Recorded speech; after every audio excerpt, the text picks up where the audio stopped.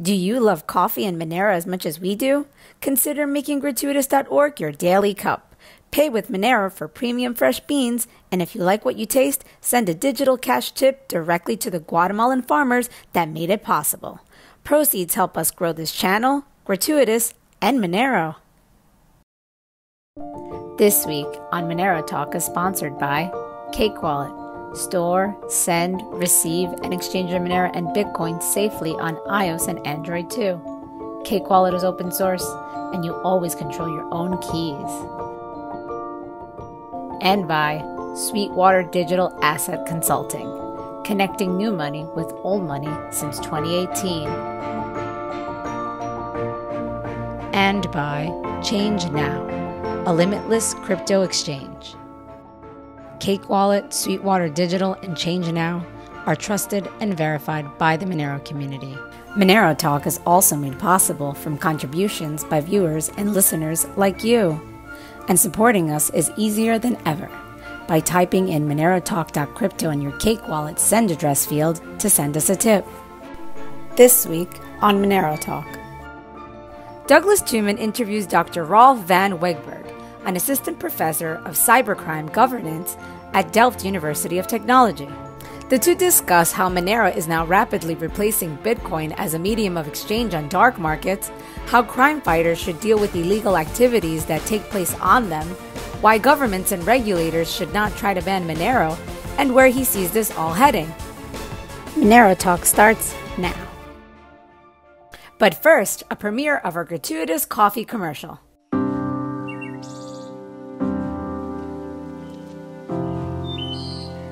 From the moment we wake up, we are not alone. People from all corners of the world are with you every day by your side. From the food we eat, to the clothes we wear, to the coffee we drink. People are with you, dedicating their lives to making the products we all rely on possible. That is why we started Gratuitas, to harness the true power of cryptocurrency by teaching Guatemalan coffee farmers what crypto is and providing them with Monero wallets. To give you, the consumer, the power to directly thank the hardworking people on the other side of the world that provide the products you love, by letting you send them a digital cash tip. For our first product, we teamed up with the San Rafael Huiras farm to bring you the perfect cup of fresh specialty coffee, direct from the nutrient-rich volcanic soil of Antigua, Guatemala. To order a bag of coffee, go to gratuitas.org today, where you can pay with credit card or cryptocurrency, and we will ship you fresh beans from the farm. And if you like what you taste, send the farmers a Monero tip to help crypto grow and to provide low-income workers with some magic beans of their own that can grow too.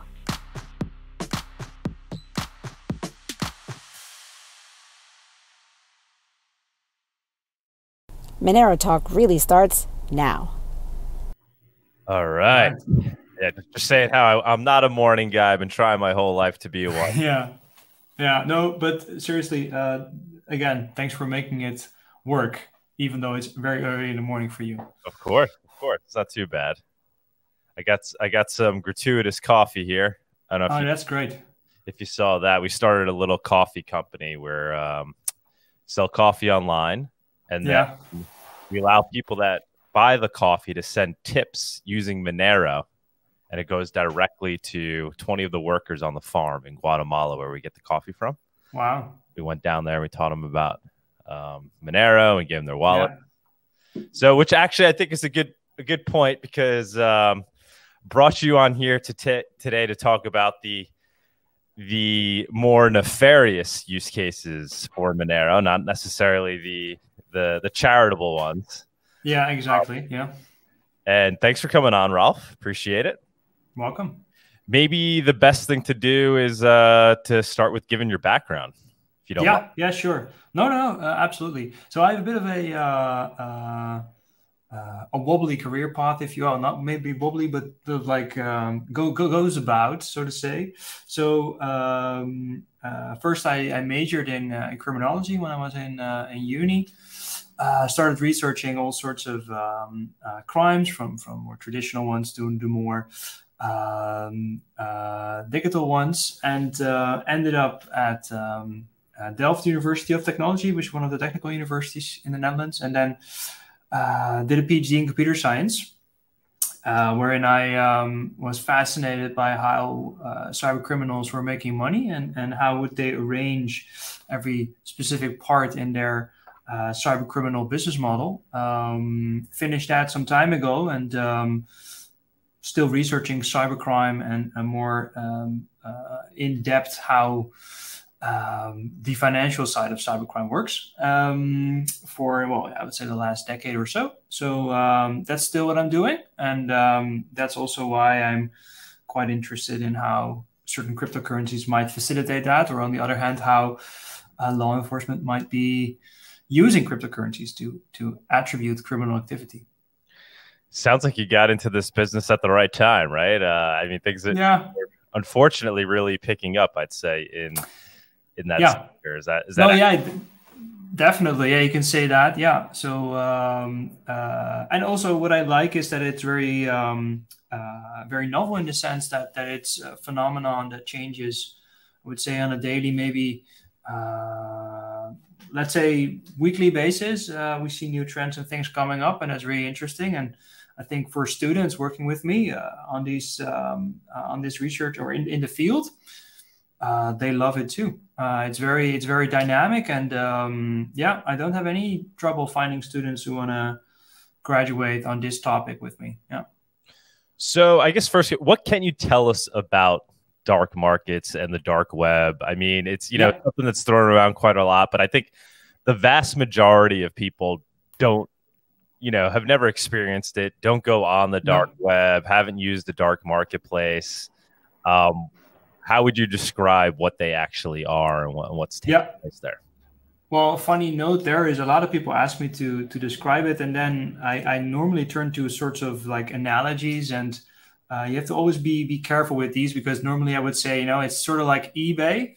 And then I had once that a guy from eBay was actually in the audience while I'm giving this example, which is, there are a little bit awkward moment of silence there. But in any case, so I'm just going to do it. So it looks like eBay. So what a dark market is, basically looks like your typical eBay store or eBay structure. So there are vendors, there are buyers, there is a system wherein the marketplace acts as a sort of like intermediary in between.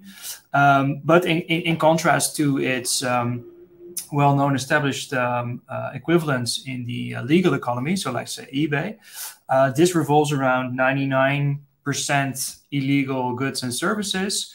And instead of paying with US dollars or whatnot, you pay in cryptocurrencies. And one of the things that makes these markets very interesting is that paradoxically, they work with all sorts of anonymization technology. So they are hosted on what we call the dark web, which is the part of the internet that makes use of anonymization protocols. So Tor is one of the most famous there. So basically saying you cannot be attributed on the basis of your internet activity. So there's a layer of anonymity there. Second, the payment is something that has been anonymized or pseudonymized in that sense using the cryptocurrency ecosystem. So that means that the whole basis is anonymous trading in illegal goods and services. But here comes the catch. You have to be able to find these marketplaces, because otherwise people wouldn't visit them and wouldn't get any traction, or the buyers would not be able to find any vendors. So paradoxically, they're very transparent and open, and everybody can find them. And that's what we try to leverage in our research, so that we can actually keep tabs on what is happening out there. You try to leverage, I'm sorry, what? How people are finding them? No, the fact that people are able to find them. So the fact that they are very transparent. So although they work in an anonymous setting, they are very open and transparent in terms of being visible from the outside. Whereas, if I were to be researching, the drug trade in Amsterdam, I would have no, I know that happens, but if I were to be asked, can you give an estimate of the size and about who are the key players, I would have no idea whatsoever. Whereas here, everything happens on this website, which I can visit. I can see prices, I can see advertisements, I can see vendors, I can see buyers. So I can see everything, which is quite interesting. So that's what I mean by leveraging the transparency. Right. It's interesting. We call it a dark market, but it's not that dark. It's quite illuminated, right? It's out there for the world to see. Exactly. It's dark in that we don't know who's behind the accounts and who's doing what. Yeah, so it's dark because of the fact that we don't know who is operating behind the monikers on the site.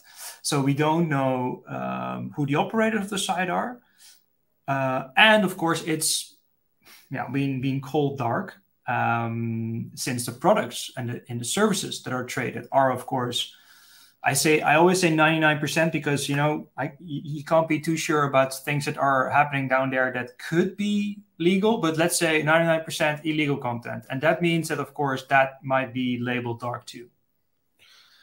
How accessible are these things? How easy is it for people to now access dark? I would say as easy as viewing a show on YouTube. You have to have the address, I'd say the website address, the URL of the marketplace, but marketplaces make sure that URL is also one Google click away.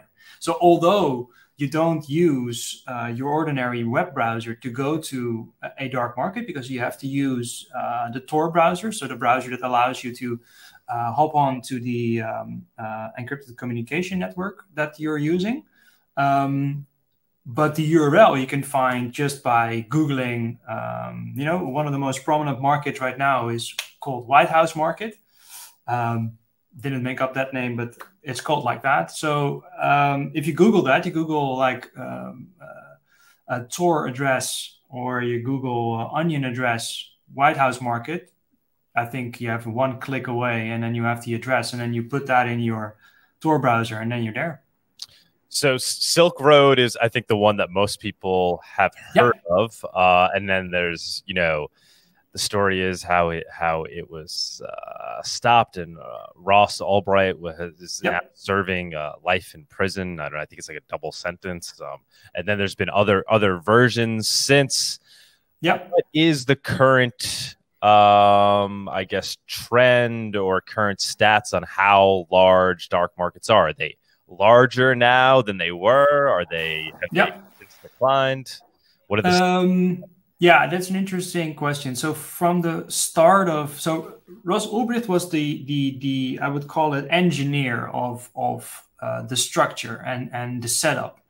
And interestingly enough, whereas in other fields you would see an evolution of how the website or how certain things are done, here it's practically the same. So if you look at an early version of Silk Road and you look at the versions of the dark markets out there right now, they look near identical. So a little things here and there have changed. A lot of security things have changed. Maybe we'll stumble across that later. But the point is that the whole structure, the idea, so it's on the Tor, it's on the Tor network. You pay with cryptocurrencies. The content is illegal, and you use monikers to register, and you use PGP keys to identify vendor accounts. Didn't change in the past decade, because that's truly identical right now. So in that case, you could say, Ross Ulbricht was sort of like if it were to be legal business, he would be a very wealthy entrepreneur. However, this is of course illegal business, and then, well, you told the story, he is serving life in prison. What are the trends between, let's say, the starting point then and now? I would say security is one. So these websites are taken down by law enforcement, some of them. There are two versions of a takedown occurring. So the one version is classical policing tactics like infiltration, gaining of trust, and then from the inside taking over the website as administrators. So the police throwing themselves as administrators in the marketplace and then just shutting it down from the inside. Or that they have technical misconfigurations that allow the police to follow breadcrumbs, and then breadcrumbs are in this case Bitcoin payments, IP addresses, etc. And then through technical means take over these markets. But now these market operators are very aware of the fact that could happen. So they now enforce certain security features on their users.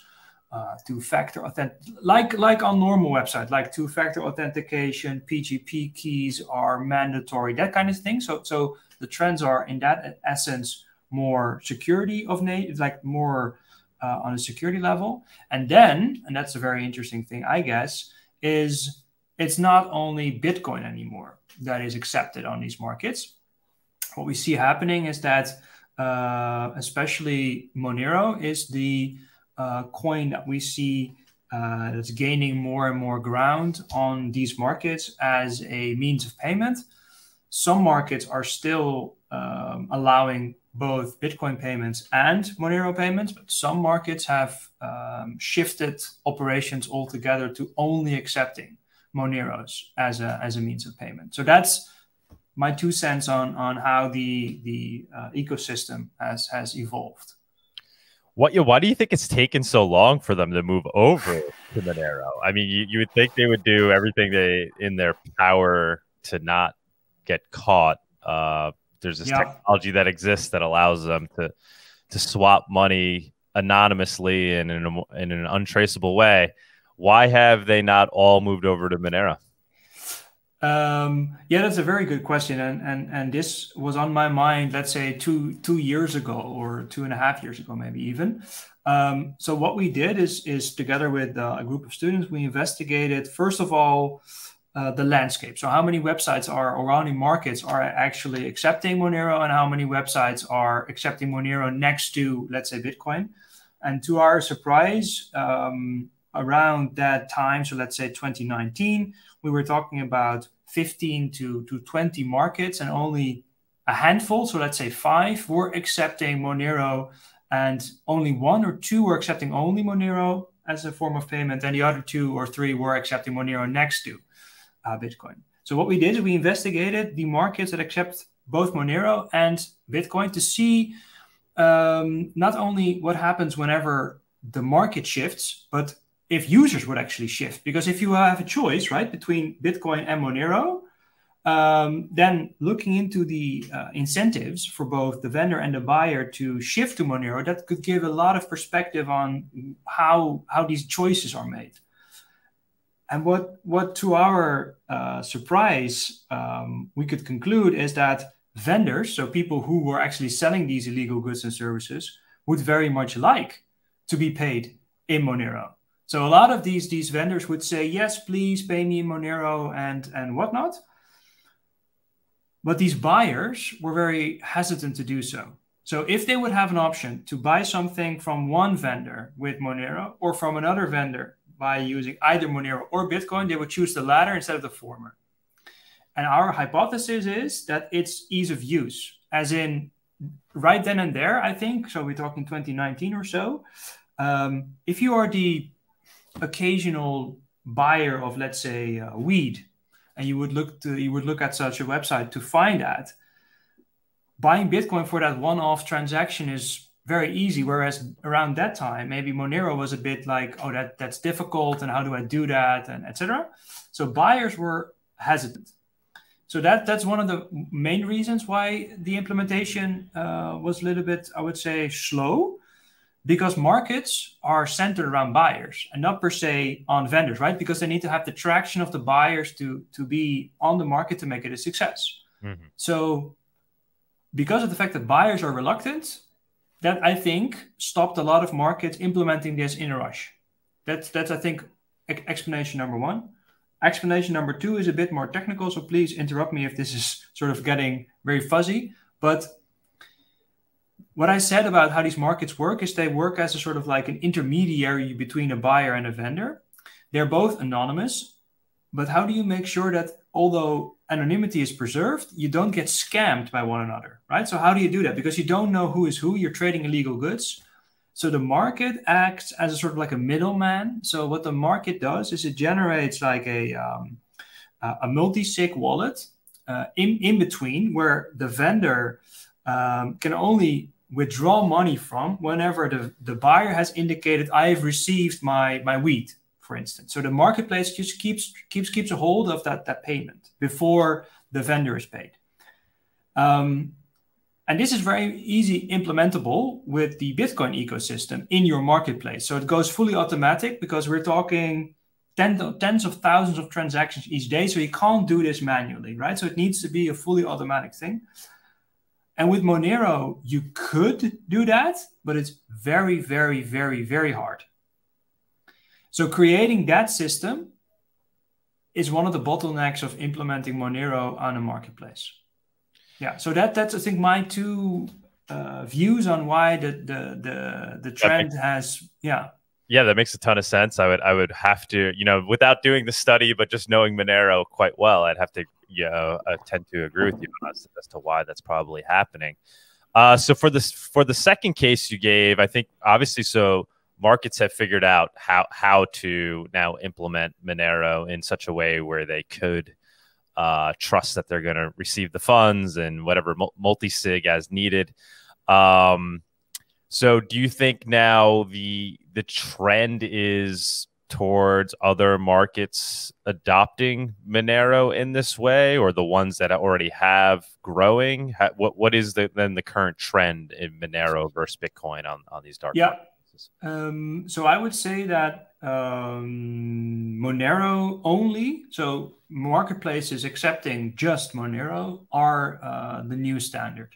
So that is going to be dominating that ecosystem for in a short period of time. I think that there's still a bit of legacy with marketplaces that are there that accept Bitcoin next to Monero, but those are going to fade out, and the marketplace ecosystem is going to feature Monero only marketplaces in a year or two, I would guess. And if they have figured out how to make sure that the trust in the system is still the same as with Bitcoin, as in, I mean, not per se the anonymity and security of Bitcoin versus Monero, but I mean like the multi-sig thing, right? So I mean the trust between buyers and vendors. So they claim that they're doing this. So they claim that they are indeed making sure that the payments are hold and whatever not. The problem only is that there's no way to check, right? Because this is not sort of like a GitHub project where I can just look up what they actually implemented in terms of code, because that would be, a stupid idea to do, because then the police would also look in this code and maybe find some errors. So that's not the way to go.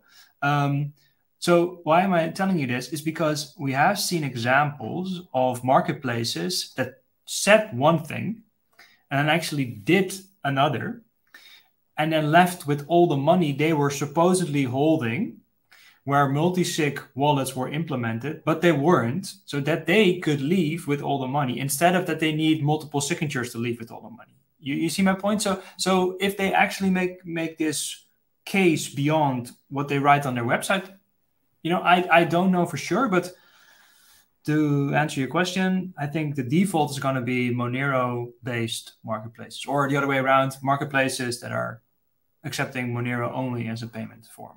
And I guess in terms of the customer side, in terms of ease of use of Monero, it's more of, or I would say at this point, accessibility to Monero itself. So easier to use Bitcoin in that it's more liquid. You could easily obtain Bitcoin on any exchange around the world. No matter what country you're in, almost at this point, you could kind of get some Monero pretty quick. I mean, Bitcoin pretty quickly. Monero, perhaps not as easy to obtain it. Is that? I would say that is definitely still a hurdle. However, when you're comparing it to, let's say, 2 years ago, I think that a lot of the people that we are talking about that would go on such a platform and buy something, I think also their sort of experience in terms of handling cryptocurrencies has improved over the years, meaning that they are able to pivot from Bitcoins to Monero more easily, both because of the evolvement that Monero has gone through in the past years, as in with terms, ease of use terms. But I think also the fact that marketplaces, I think, have made a very good point why not to use Bitcoin anymore. Well, they got away with it in the sense that still people are going to these marketplaces and buying stuff. And they pivoted they switched from Bitcoin to Monero. So yeah, that proves them right in that sense. Do you think governments are trying to make it more difficult, or will try to make it more difficult for people to obtain Monero for these purposes? Yeah, well, that's actually two questions in one. So the first one, of course, being that is the government trying to have control over the Monero ecosystem, and the other one is, can you then filter out the people who are using Monero for bad stuff, right? And I think that the problem is that whereas the Bitcoin ecosystem is transparent enough to make Bitcoin exchanges, for instance, responsible for filtering out payments that are coming directly from, let's say, a dark market and then blocking those, as in not accepting those, whereas for a Monero payment, that is totally different. So let's say you want to regulate the feature in Monero, the making it fungible, right? So you can't discern between any one piece of Monero versus any other. But go ahead, continue. Yeah. So no, there are exceptions, of course. I totally get that. But the point is, I think that it is not. So there's no thing a user of the coin needs to do with Bitcoin to make it transparent. It is already transparent in that case, or to such an effect that Bitcoin exchanges can actually perform customer due diligence, can perform KYC, stuff like that. Whereas with the Monero ecosystem, the customer of such a service buying or selling Monero still has to do stuff to make that work. So the question is, can you by default make that into a regulatory framework? I don't think so. So of course that makes government think that this is a threat, because they don't know to what extent they can actually see how much volume in Monero is used for bad stuff versus good stuff. Whereas in the Bitcoin ecosystem, you could make such a distinction. So answer being, so you think governments may try to regulate and crack down on people's ability to obtain Monero because of these? Yeah, I think they would like that. The question only is that sort of like technically feasible? As in, are they able to work from a technical perspective to make that work? Because the interaction that I had with people from the regulatory offices at the government level have indicated that, at least here in the Netherlands, they don't know if it is technically feasible to do that.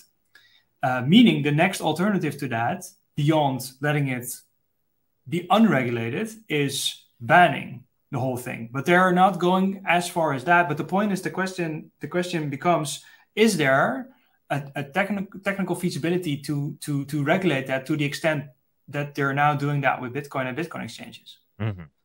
Right. So next step being banning. Do you think we would see governments attempting to ban Monero?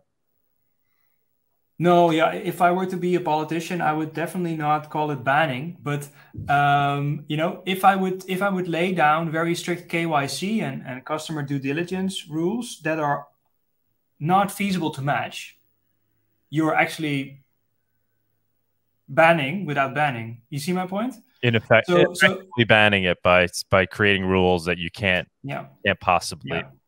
Exactly. So I think that we're going that direction. That they're gonna extend the customer due diligence and KYC rules for exchange providers that are handling next to Bitcoins also Moneros. And then these exchange providers come to the conclusion that they're not able to follow these same standards, both on Bitcoin and Monero, as in they can't follow the standards from Bitcoin on Monero. And then the question becomes, what happens next then? Just for understanding, so you're saying like the scenario where, I have Monero, I'm trying to send it onto an exchange, and they're going to want to know, who I am and where that Monero came from. So now telling them who I am isn't a problem. No. How about showing them things like view keys and stuff? Not that I hope that we ever get to this point, but is that something that you think they would try to do then? Ask for people to submit a view key so they can and possibly meet regulations that way? So that could be a standard wherein users of the Monero ecosystem are involved. But then, of course, the question becomes: are users of the Monero ecosystem then not sort of like conflicted in why they started to use Monero in the first place, and then going to an exchange that forces them to sort of like I wouldn't say betray your beliefs, but I think you get what I'm saying, right? So the whole idea of the Monero system, that is counterintuitive to what I just said, right? Yeah, so, more there, but just saying maybe is they would at least attempt to get some in the Monero community to oblige this way. So what do you think about this fact? Those in the Monero community would tell you, well, Monero is still unstoppable despite all that. Even if they were to effectively try to ban it for regulation, people can still obtain their Monero. You can't stop Monero miners. You don't know who's mining it. You don't know who's obtaining it in the first place. Effectively, you can't stop people from purchasing it or trading for it with things like these centralized exchanges. And now, I don't know if you're familiar with atomic swaps, but this ability to swap between Bitcoin and Monero in a decentralized, trustless way, where anybody who has Bitcoin can essentially obtain Monero without having to go through a third party. What is your reaction to that, or what do you think government's reaction to that is? The fact that you can't really stop Monero in any way. No, so I hope that they come to realize that and find a way in which users of the system are indeed incentivized to maybe indeed provide some sort of evidence that you just brought up that helps the regulation process.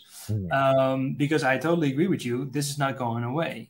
And we're now talking about the good kids in the class, right? So the exchanges that want to be regulated, next to the sheer amount of exchanges that do not want to be regulated, neither for their Bitcoin portfolio nor for their Monero portfolio.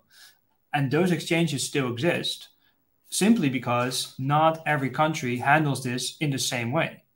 So, I've got examples of exchanges, and I'm not talking Monero exchanges, but I'm talking traditional Bitcoin exchanges that didn't want to be regulated and just moved from the one European country to the other. So even in the European Union, where there are standards set by the European Commission on how to regulate virtual currencies, you see that not every country implements that in the same way. So there are exchanges that just go and operate from Malta instead of from the Netherlands or Germany, because on Malta, they don't care. Well, yeah, that's my loose translation, but I'm not saying that they don't care, but it seems like they not care. So I think regulation is a thing that's going to be achieved only when you are like 100% harmonized between all the countries in the world. And that's not going to happen ever. I think then the question becomes how to handle it without just going into the negative, as in going towards the banning stage, to treat it in a way that respects the community, and on the other hand, makes it feasible for them to participate in a process that looks like regulation. What would your advice be to, to governments that are trying to wrangle this? Is it that, maybe they should even want to welcome the usage of Monero in legal ways that involve third parties like exchanges, as opposed to pushing people out into the fringes and using these more decentralized methods that are unstoppable, so they at least have some heuristic on who's using it? So maybe they won't know what happens after the Monero leaves an exchange, but at least they'll know who's attempting to use Monero, whether those people, whether they know what those people are using it for. At least they'll have some heuristic there. Is that kind of the suggestion that's being made? Yeah, no, at least it would be my suggestion, simply because maybe one step back. What is interesting is that this whole cryptocurrency ecosystem is creating a sort of scare in government circles. Whereas, if I were to buy an Apple gift card and I would give that to you and you would give it to someone else and then somebody cashes that in, it's on the same level as anonymous as just using Bitcoin or Monero. If you do it right, that's unregulated, right? Mm-hmm. So the point is that in this case, the devil you know is the better than the devil you don't, in the sense that sort of like, if indeed it goes into the more decentralized states or decentralized coins or decentralized swaps or whatever, that's even worse, I would say, than trying to bring the Monero community into a system wherein they can sort of like still use the coin in which they want to. And on the other hand, that still gives a certain perspective for governments to see what is going on out there with the use of Monero. Because now, and that's a bit of the paradox too, is simply because they do not know in a level of detail that they're comfortable with where Monero is used for, they assume the worst. And that means that they try to overcompensate on that by hammering down on like in the mantra, Monero is bad, which it doesn't necessarily have to be, but that's the same with Bitcoins, and that's the same with cash, and that's the same with Apple gift cards. But the whole thing is that we come to realize that virtual currencies are not going to go away, and cryptocurrencies are a part of that whole ecosystem of virtual currencies. But everything from Apple to Amazon to eBay gift cards is as intransparent. Or take prepaid credit cards, and I'm not talking prepaid credit cards, let's say, that accept Bitcoin or Monero, but I mean like regular Bitcoin, regular prepaid debit or credit cards. That's even a big of a problem as, right? Yeah, 100%. So obviously, we've seen a lot of delistings globally, different exchanges around the world. Do you think that's kind of then peaked out in terms of what the reaction is from governments regarding Monero, and that the trend may then be back towards exchanges listing Monero, almost at the suggestion of the jurisdictions that they're in, saying, we wouldn't mind if you actually, we know you're trying not to take any risks here, but maybe it's okay if you put Monero on your exchange, with this idea of trying to gain more information on the user base. So is it possible that, I'm looking at this in terms of a Monero. No. Obviously, I want Monero to grow, right? So yeah. Do you think maybe that downtrend is over in terms of delistings, and maybe we would start to see exchanges relisting Monero, or not worrying so much about the implications of listing Monero? Well, I think I can't tell the future, of course, but I think that is a reasonable assumption to make. Yeah. Also, simply because, let's say, governments are trying to get perspective into how and how much and to what extent Monero is used for type of things, then the only way to do that is actually creating an information position And if you just, push it out of your jurisdiction, it's going elsewhere where you have less of an information position. So I think that the best thing to do is indeed trying to work with what you can. I got to tell you, I mean, this conversation's been very encouraging to me. I mean, you're an expert in essentially policing cybercrime, and you're not saying, Doug, this Monero stuff, it's really bad. We got to ban it. We got to stop it. You're taking a practical, sound approach. You obviously really seem to understand the technology and dark markets, and you're working with it in a practical way.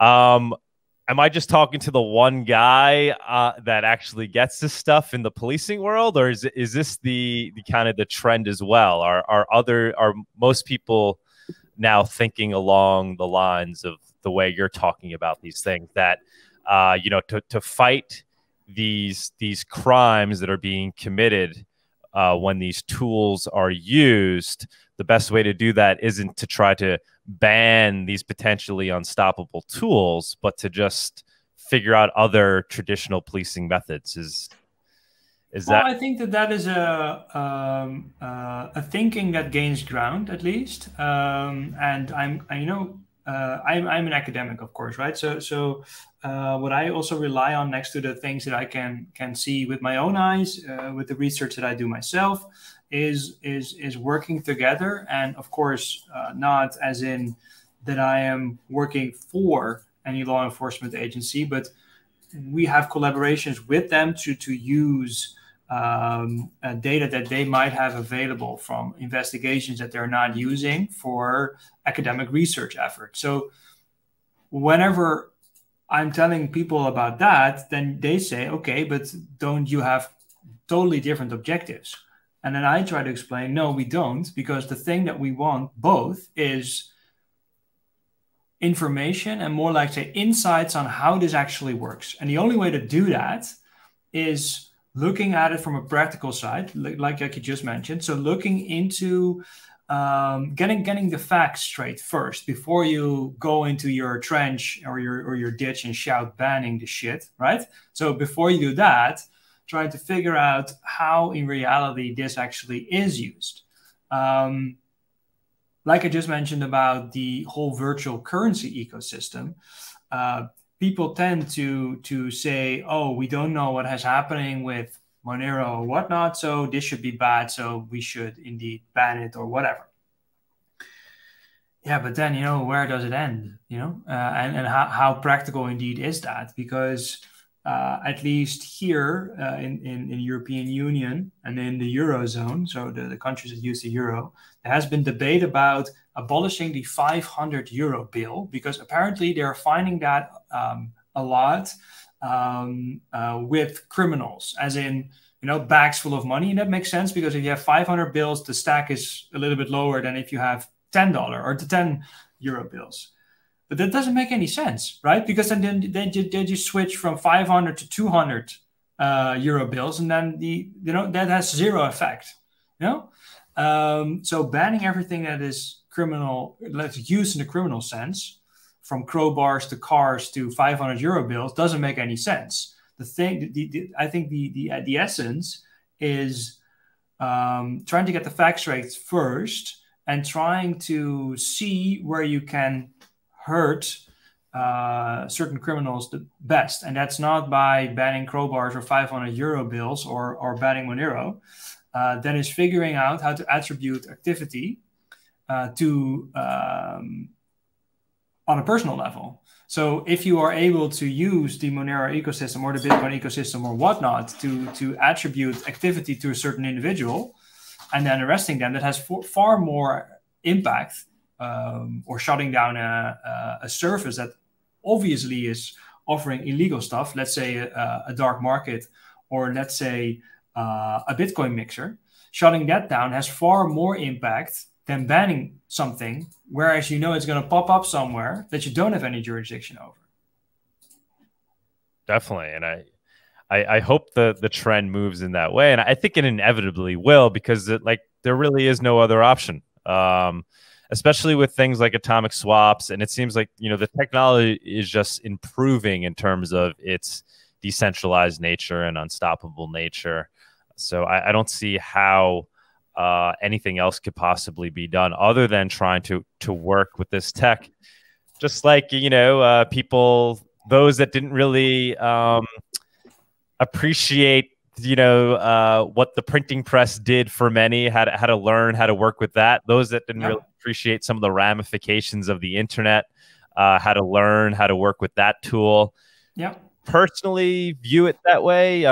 This idea, obviously I'm a big advocate of Monero. There's a little banner going down on the bottom saying we report on free speech money. I truly do see it that way. I see it as being this positive tool for preserving liberty in the digital age, allowing people to freely transact without censorship. And I fall on the side of thinking that's a good thing, because I think in general there's more good than evil in the world, and that ultimately a tool like this will lead to better things, allowing the more free flow of commerce. What's your opinion there, if you don't mind sharing it? Well, how I see it is that it's not as different from cash back in the day, right? So in that sense, that you're using that in a way in which it's not per se traceable to you, and it's used as a means of value that is easily transacted from one person to another. So in that sense, it's just like a form of payment that is used in an age wherein we're definitely seeing these digital things. But it's not about per se my opinion, but what I generally would like to add is that there's this encryption debate going on too that looks a little bit like the debate on banning or regulating Monero, right? So we have this technology, let's say PGP, and people have thought about implementing that in phones or implementing that in communication. And the idea there is, encryption is bad because it allows criminals to store information without the police having any knowledge about what's going on certain devices. There's the famous Apple FBI discussion about this iPhone that was encrypted, blah, blah, blah. We have to learn to live with a thing, it's called encryption.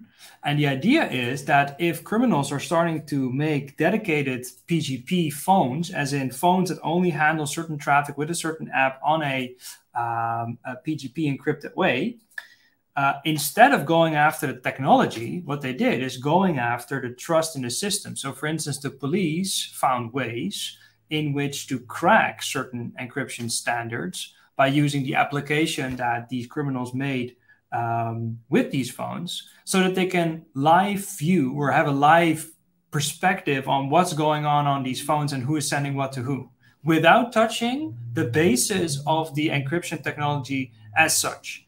So what I'm trying to say is going after the applications or the usage of technology, which is used in a bad way. I'm totally in favor of that.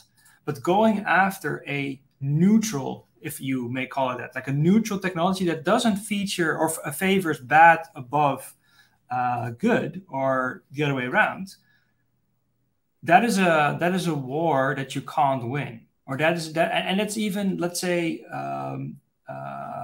that's like, yeah, you simply can't do that. It's sort of too late for that, because the thing is already there. That's it. So same goes with people who are saying we should ban the Tor network. Mm-hmm. Yeah, good luck with that. Because technically, not feasible. The only thing you can do, though, is making sure that the ways in which you can attribute illegal activity that's going on the Tor platforms, that is to the utmost abilities, or up to the most advanced standards. And then you're getting somewhere. So basically what I'm saying is going after certain technologies, banning them or breaking them, not a good idea. Going after the application or the usage of that technology by certain individuals with certain type of activities being, of course, prioritized over others, I think that that's a good idea. And we have shown, law enforcement at least has shown, that is totally feasible. Shutting down Silk Road, taking over encrypted phone networks, taking down Bitcoin mixers, etc. Those are examples of law enforcement initiatives that have an impact without touching the underlying technology at its heart, so to say. Yeah, I think that's a great way of looking at it. I think I pretty much agree with everything you're saying there, right? So, yeah, not trying to ban the ultimately unstoppable tech, but trying to do essentially traditional police work using new methods that are evolving to try to stop criminals that are misusing the technology. Exactly. Yeah. No, I think that's a term that I didn't use back then, but definitely I think you could describe it like that, right? So if you're using the technology in a way that you don't touch upon any illegal stuff, you shouldn't be forced into a system wherein everything revolves around countering the misuse, right? So I think, of course, there's a balance. Banks are regulated, although I think 80% of the people who use banks, or maybe even 90% of the people who use banks, don't do any illegal stuff. So we have come to live with such a world wherein the banks are regulated because they want to prevent that the 1% or 2% of people who use banks for illegal stuff are not attributed. So I totally agree with that. Although you don't, as a person who is handling or is having a bank account, is sort of like hampered by the situation of regulation, so that you're not free anymore to transfer money to whomever you like, right? So I think that is the understanding that we must get into also with non-traditional financial means like Monero or whatever. Mm-hmm. So are there, I don't know if you kind of have opinions here, or if you look at this data, or are there jurisdictions that you think are maybe doing a better job at this, that are moving in the right direction and trying to handle this, that understand that this tech is unstoppable and may even align with its ultimate ideals? I ran for Congress here in the U.S. in New York, and that was, a big part of the reason why I did it. I wanted to maybe be one of the guys that was on the floor of Congress arguing as to why we need to allow this technology to flourish, and that to try to stop it would only stifle innovation. And the ideals of America ultimately align with this, because it's about free speech is essentially the way I see it. Do you think there's jurisdictions or places that are beginning to see it this way, or governments that maybe are going down that road before others? And you have any? Yeah, I think that you could break down an attitude of governments towards, let's say, the more transparent cryptocurrency. So I think that there are frontrunners who are embracing that in a higher pace than that other countries are. And I think that, for instance, in Southeast Asia, Singapore is a country that embraces that digital technology and cryptocurrencies in the transparent cryptocurrencies. In a pace that is, they're outpacing other countries in the area. And I think that a couple of states in the US are doing that too. There are a couple of states, I think, that are embracing embracing Bitcoins faster than other jurisdictions are. But here, I think, comes the catch, and that is that Monero, being called as well like a privacy coin, which involves more intransparency, that it covers transparency, at least in the eyes of government and regulators. I'm not top of mind thinking of any jurisdictions that are proactively increasing the adoption of Monero in their jurisdiction. Which is a quite interesting given, right? Because with Bitcoin, everybody was like, yeah, this is the future. And then comes like a Bitcoin-like currency, which has certain features that governments may be disliking a little bit. And then all of a sudden that's not our savior, so to say. Yeah. No, that's always bothered me, that we have yet to really see a strong voice with influence in support of this technology. Obviously, yes. So Bitcoin, you see people coming to the aid of Bitcoin. You see regulators, you see legislators, elected officials coming out there and saying, we can't stop this technology. It's going to create more good than harm. It'd be the equivalent of stop the internet. But then they kind of draw the line there, and they don't really talk about something like Monero in that respect, which is, perhaps even more unstoppable and, more aligned with the original ideals of what crypto was supposed to be. They always kind of default back to, we don't have to worry about Bitcoin because ultimately it is traceable. So it's going to allow... Exactly, yeah, that's precisely it. As opposed to coming back to the argument of, okay, well, Monero, it's not traceable, but we're okay with it because of X, Y, and Z, because we believe, you can't stop encryption, because we believe people should be able to freely transact, because, cash has always existed. So why shouldn't we allow people to have digital cash and use it for, free speech purposes online? But you have yet to really see anybody in a strong way lead the charge. Yeah, argument. Exactly. Yeah, and I think that there, of course, are jurisdictions who are embracing, I would say, financial traffic in general, right? And I think we all know these jurisdictions. They're near the Bahamas, someplace. You get what I'm saying? But they attract a lot of these financials that are making its way there. But I think that has different, less ideological, more economical reasons for them to do that. So it's still indeed waiting for a jurisdiction that is going to lead the charge from a more like ideological standpoint. Yeah. How about your take on the marketplaces themselves? So, we're talking about Monero. We're saying it's this protocol that is kind of here to stay. How about dark markets? I mean, they're becoming more unstoppable as well, I assume. We've seen attempts. I don't understand them that well, but I know we've seen attempts at, decentralized versions of them. I mean, eventually, do we get to the point where, a dark market or a free market, if you want to call it, is as unstoppable as something like Monero? Then what? What's your take on the dark markets themselves? Platform, is that something that the world may need to learn to work with as well? Yeah, no, I think I've said that for a couple of years now, that's there to stay. And then people go and ask me similar questions like we have been debating about, should we then spend a lot of time and energy into trying to take any and all of them down, and do we need to go for more regulatory banning type of options, where in this case you don't of course need per se banning, because all the stuff that has been sold is illegal, so technically speaking everything is banned,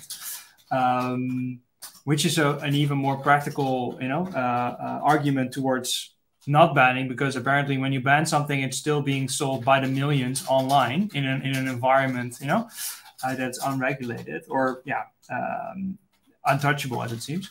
But no, they're here to stay. And I would say, going back to my original example that I gave, if somebody would ask me to, investigate the drug trade in Amsterdam, I would not have the faintest clue where to start.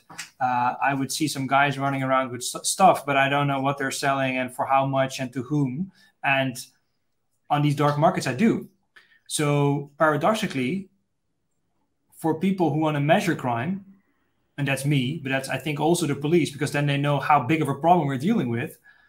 Yeah, these marketplaces are actually not a bad thing. And that may sound very, very interesting, because, of course, it is bad, because every gram of cocaine that's been sold is 1 gram too many, or the whole fentanyl economy on these markets is very, very, very bad.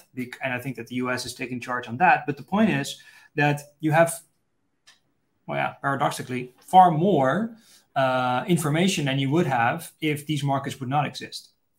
So they're here to stay, I would say, and we have to try to make sure that to the best of our abilities, we are able to frustrate the activity that's on these markets. But beyond frustration, it is a bit hard. And in terms of evolution or what's next, I would say, of course, peer-to-peer is a thing that's going on beyond markets. It's exchanges that are going peer-to-peer, but also these markets are going peer-to-peer. And that's a hard cookie altogether, of a tough cookie altogether too. So, we got quite a lot of things in store to still work on, so to say. What are some of the methods that are being used that you can tell us about in terms of working with the marketplaces and with, technology like Monero? So, Monero is untraceable as far as anybody in the Monero community can tell. We've seen companies come out and say they've developed tech that allows them to essentially trace Monero. Is there any insight you can give us into the tools that are being used to work with these technologies, in particular Monero? Well, I would say that these companies who promise you these types of solutions are working their way, I would say, around the intransparency of the Monero ecosystem by gaining insight into the weak spots in money trails, and those are the exchanges and the exchange provider, so the exchanges that actually provide the service. But I think also wherever you go from, the atomic swaps, you go from the one type of currency to the other. Those are the weak spots, so to speak, in the system. That is sort of like big data analytics, basically, right? So what you're trying to do is track all these type of swaps and see if you can track any information from the following transaction path in, let's say, Bitcoin, to trace back the Monero activity, if you get what I'm saying. So they work around the intransparency so much. So that's one of the tactics. And the other tactic is trying to work with big numbers in the Monero ecosystem as well. Let's say from a standpoint of trying to filter out the amount of possibilities that certain transactions can be linked to, if you understand what I mean. So there are still, of course, these ring signatures and stuff. So what you're trying to do then is making sure that you decrease the amount of possibilities that is an output to the transaction or an input in a transaction. So making sort of like using mathematics in that sense, or probability graph theory, to make sure that you limit the amount of possibilities that a transaction could be getting to or was originating from. But that, of course, is not 100%, right? So that is probability. So you're not going to end up with certainty. Whereas if you're using the peripheral side, so using atomic swaps or exchanges, so the weak points in money trails, you could get to a certain point of certainty. But also then that's lucky shots. Those are lucky shots. Yeah. Yeah, there's no deterministic ways that we know of. No, at least that I know of. I have to, of course, add that disclaimer. Yeah. Are we seeing anybody, any governments or police units successfully use things like I think it's CipherTrace is the one that has claimed to be able to essentially use heuristics to probabilistically, determine who's sending Monero or who's using Monero. Have you seen, or do you know of examples of them successfully doing this? No, so I of course know that law enforcement across the globe is using all sorts of software providers, CipherTrace, and there are many, many, many more to gain insight into the vast amount of data that blockchains generate, either Bitcoin or Monero. But that's as far as my knowledge goes. I'm not an investigator with a police force, so I don't know from an operational standpoint how they would use that.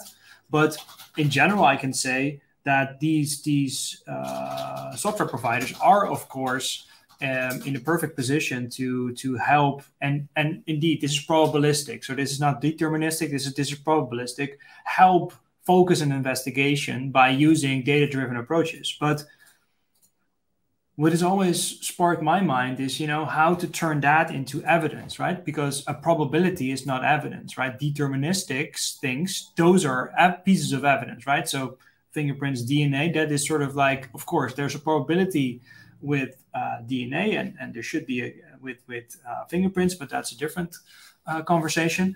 But in any case, those are totally different types of odds and totally different type of probabilities than we're talking about using that software. On top of that, these are commercial providers who do not gain any insight or give any insight into how their heuristics actually do work, right? So how can you do due process? I'm not saying you can't, but this is just my curiosity. How do you do that? How can you explain to a judge how you came to the conclusion that this individual transacted this amount of Monero or Bitcoins using software alone, right? So how can you do it if you don't know what the software actually does? So you don't know precisely how these heuristics work. I think that is something in policing, that is one of the challenges that arises right now. So that software is very helpful.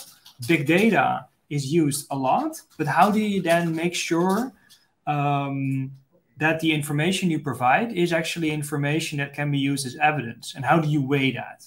So that's, I think, a next challenge and a next step. Right. And if anything,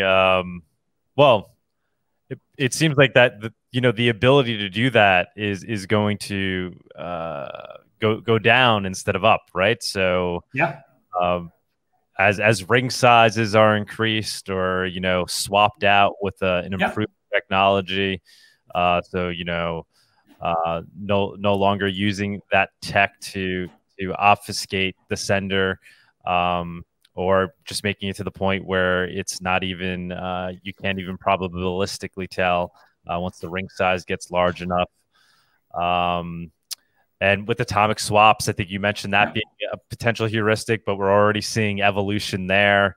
Exactly. Yeah. You won't be able to tell when an atomic swap takes place, essentially, between Bitcoin and Monero. There won't be really any way of seeing that on the Bitcoin blockchain and segregating that from any other type of transaction.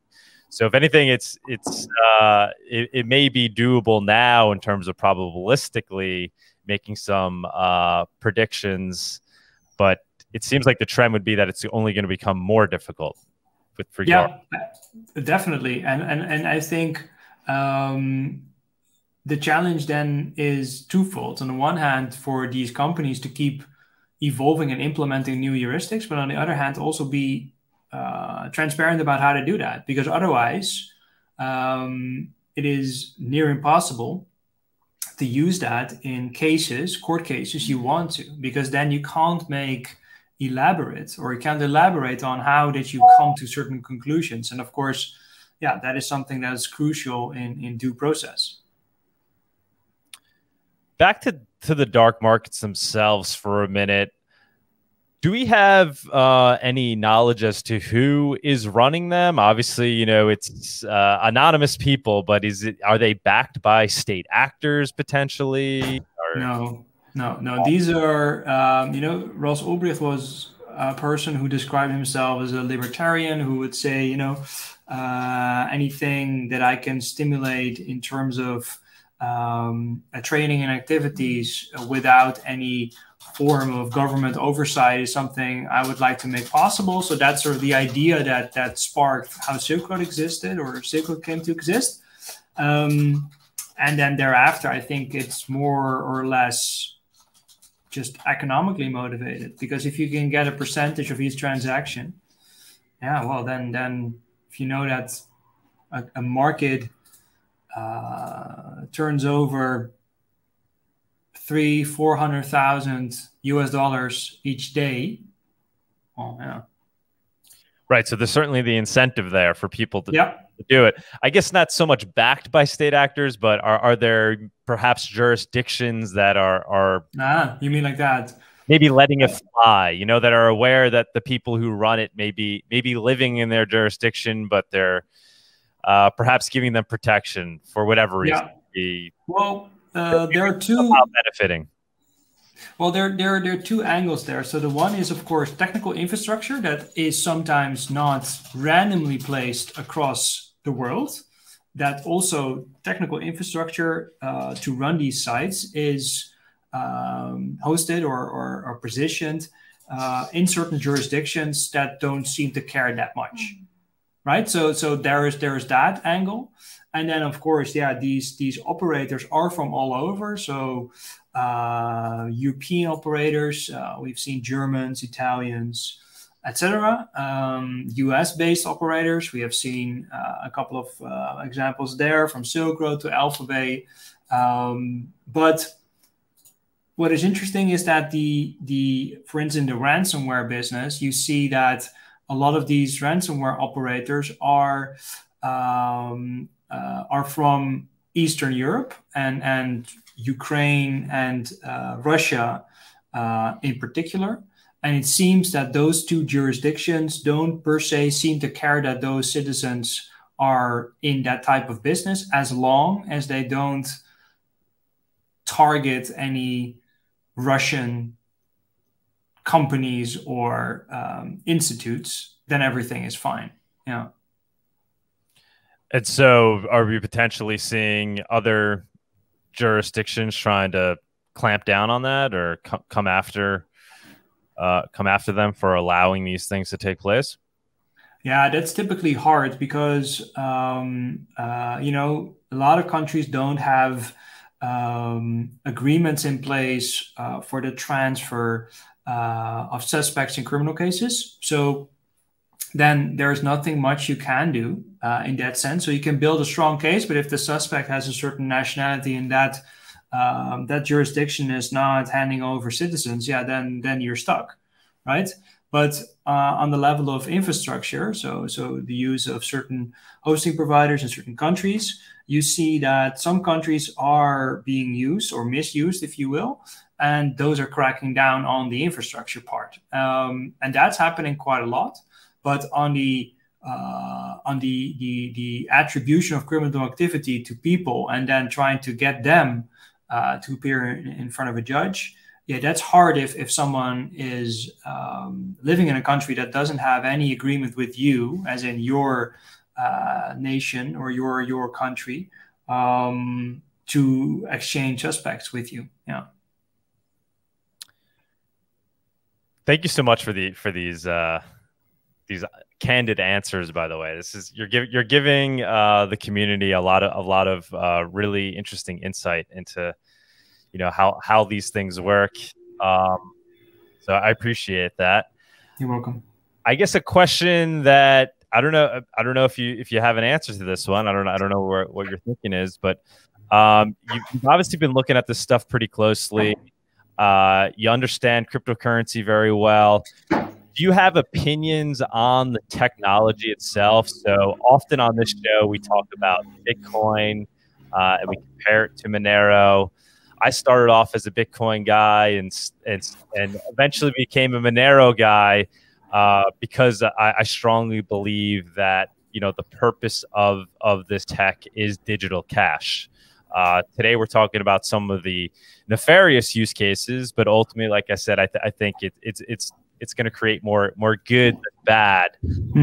I feel that Monero fulfills this digital cash use case better than any other crypto Do you have any opinions there on the tech itself? So Bitcoin being this traceable currency, ultimately traceable currency, Monero, figuring out how to do the same thing Bitcoin does in terms of allowing people to transact in a trustless way, limiting the amount of supply in a trustless way, but yet not allowing people to see who's sending what to who and how much. Yeah. Do you have opinions there on the tech itself and the use case and kind of one versus the other? Well, I think the whole idea behind both, and I think, of course, being based on a certain blockchain principle, of course, has a very big overlap between the two. Only I think the application of how transactions happen is different, and there is the main difference in terms of privacy you can gain from the use of that technology. I think the technology as such, and I have to add though that you're calling me an expert on these cryptocurrencies, and I might be on the use of these currencies, but I'm totally unknowing about how the deep technical features of both. But I would say both lean on a very interesting piece of work. I think you can call that proof of concept if I'm correctly using all the terms. And I think that is a beautiful piece of technology, similar to how PGP works. I can have I'm totally in awe about how that is designed and how beautiful it works. Simple encryption standards and Tor, by the way, too. If I am in a class and trying to explain my students how the Tor network works, I can see the beauty in how that is designed, similar to how Bitcoin is designed and how Monero is designed.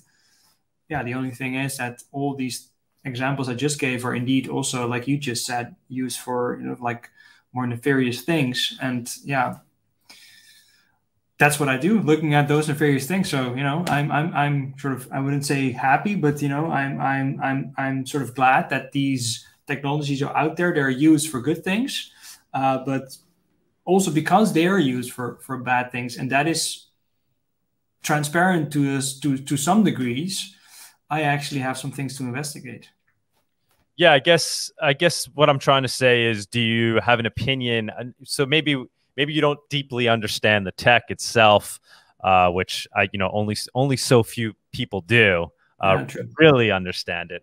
But based on the fact what you're seeing and how it's used, traditionally, obviously, Bitcoin was used on the dark markets, and now we're seeing them move to Monero, which is an indication that Monero works better for digital cash purposes, for purposes of transacting on the internet in an unstoppable, undetectable way.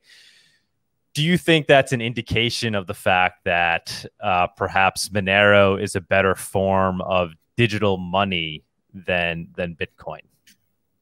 Well, you can say this, that the fact that these dark markets are now opting to go for a Monero-based system instead of a Bitcoin-based system proves that the privacy features that Monero provides are the top of the class when compared to Bitcoin. The only question is, should you then derive from that conclusion that it's a better digital cash provider? I think that's a bit of a hard comparison to make, simply also because you're basing your sort of like evaluation of how good of a digital cash system it is on how much criminals like to use it, right? So I think that is maybe a bad analogy to make. Yeah, so I wouldn't go there in that sense. No. Okay. Yeah, I mean, I personally think it's an indication that it works as intended, as originally designed. The kind of the meme is that Monero is what Bitcoin noobs thought they bought.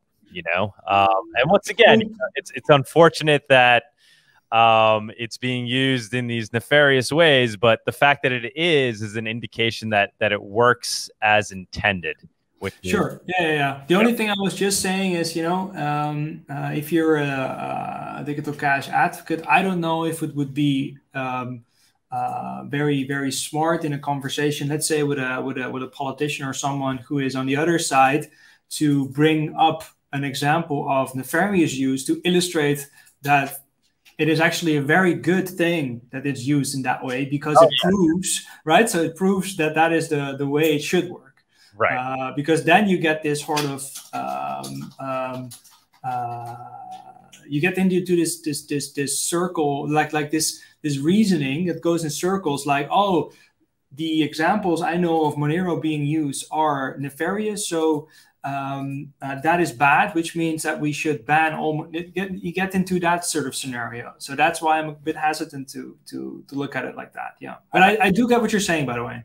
I deal with that scenario every day, and it's a tough line to walk, but yeah.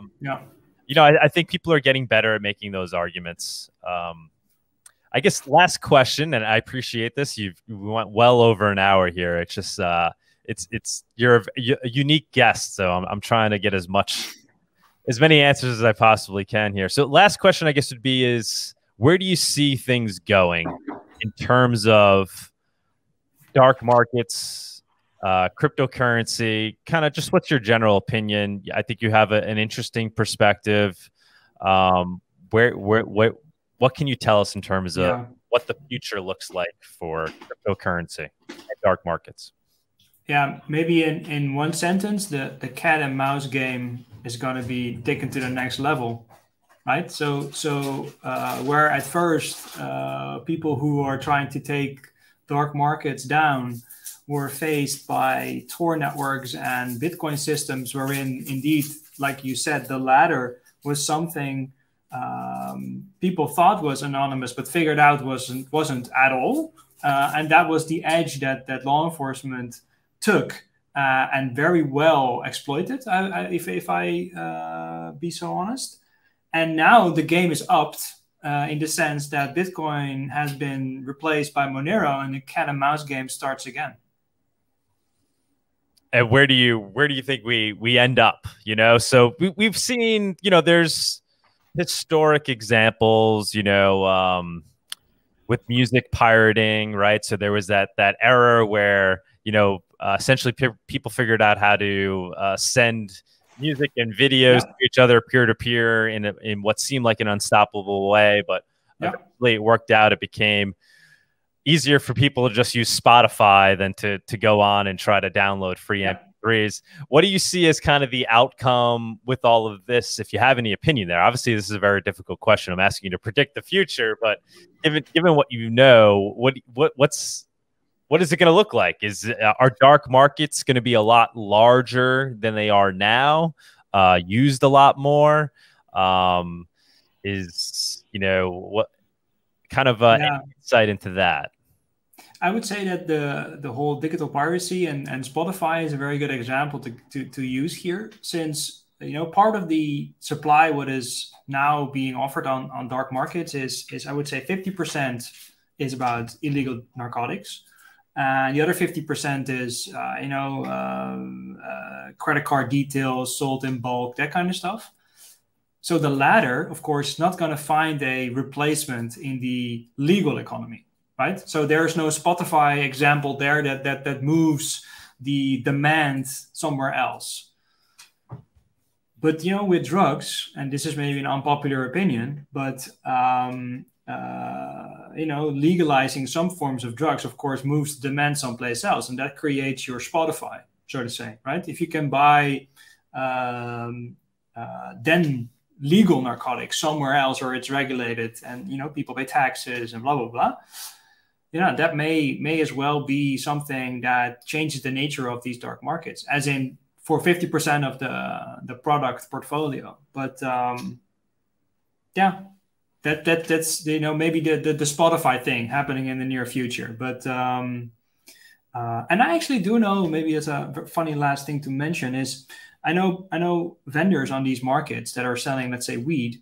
They made name for themselves on these dark markets, And then because they are based in states in the US that legalized marijuana, and they were selling primarily marijuana on these dark markets, they ceased their activity on dark markets, took their username from the dark market, registered a company in California with that exact same name, and start selling weed legally.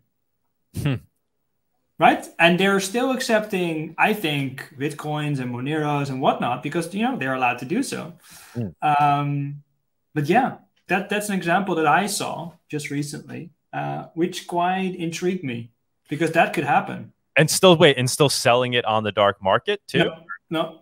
They ceased doing that. So they just transferred their operation to a fully legal status. Yeah. Yeah, I mean, I guess most of these people would rather not be doing this illegally, and yeah, I think that's a good analysis, a good way of looking at it. Rolf, thank you so much, man. This was amazing. Is there anything else you'd like to bring up before we close it out? Is there anything you had on your mind that you wanted to put out there? No, I think we thanks for the very inspiring conversation. So no, I don't have any last thoughts on that. No. Thank you so much, man. Greatly appreciate it. Thank you for taking the time, and maybe we'll have you again sometime in the future. Be happy to. Anywhere for people to learn more about you, to kind of see the work you've done. I know you wrote a dissertation on things related to this, and you're obviously constantly studying the space. Where can people follow you and learn more about you?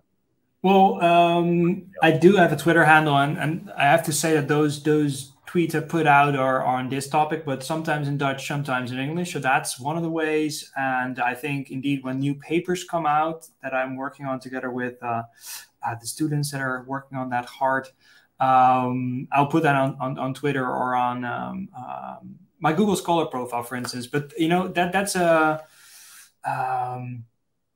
it's a certain appetite people maybe needing to have before going on that, right? So you just talked about my dissertation. That also, of course, is for a specific type of people unreadable, I would say, although I did my best to make it readable. But you see my point, right? It's totally different from listening to a podcast or anything. So but people are, of course, more than welcome to take a look there. Surprise in the Monero community. There's quite a few that would be willing to try to figure it out and understand. This is an open invitation then. Yeah. So what is your Twitter then? I guess if that's the best way for people. That's just you see it on the bottom of the screen, right? My name. If you put that next to each other, all the letters, then that's my Twitter handle. Very easy. All right, Rolf. Thank you so much. Hope you have a great day, and hope to be. You too, man. Thank you, man. Bye-bye. Appreciate it. Thank you for joining us on this week's episode. We release new episodes every week. You can find and subscribe to the show on iTunes, Spotify, Stitcher, Google Play, YouTube, or wherever you listen to podcasts. And if you have an Alexa device, you can tell it to listen to the latest episode of the Monero Talk podcast. Go to monerotalk.live/subscribe for a full list of places where you can watch and listen. If you want to interact with us, guests, or other podcast listeners, you can follow us on Twitter. And please leave us a review on iTunes. It helps people find the show, and we are always happy to read them. So thanks so much, and we look forward to being back next week.